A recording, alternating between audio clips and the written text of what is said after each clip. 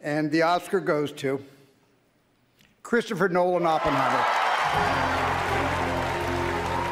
This is a first Oscar win and 8th nomination for Christopher Nolan. He received his first nomination for his Memento screenplay.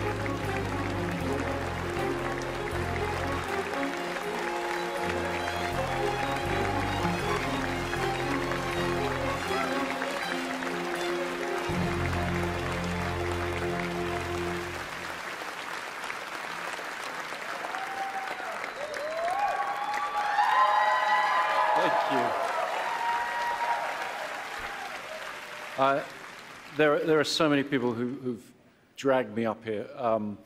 Universal Studios, Donna Langley, thank you for seeing the potential in this. Kai Bird and Martin Schoen, thank you for the 25 years you put into the book that this film is based on. I have so many people to thank. The most incredible cast: Matt Damon, Robert, Emily, Florence, just so many others, all at the top of their game, led by the incredible Cillian Murphy. And a crew, some of whom have been rewarded tonight. I can't say enough about the incredible crew that we got together on this film.